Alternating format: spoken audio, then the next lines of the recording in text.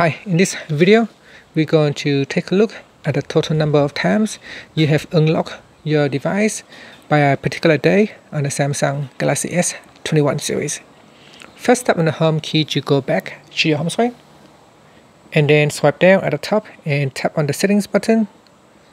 Next, in settings, you want to go down and tap on digital well-being and parental controls.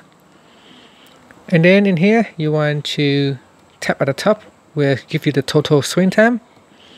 Once you are in here, you want to go down, and in the unlocks section, it will tell you how many times you have unlocked your phone for today or yesterday. So you look on the day up here and you can go to the previous day, and it will give you a time, as you can see right here, the total time that you have unlocked your device.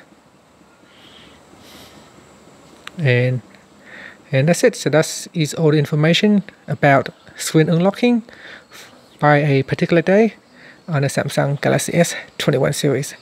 So you can see on the 18th of May, I have unlocked my phone 13 times. And on Wednesday, it is 6 times.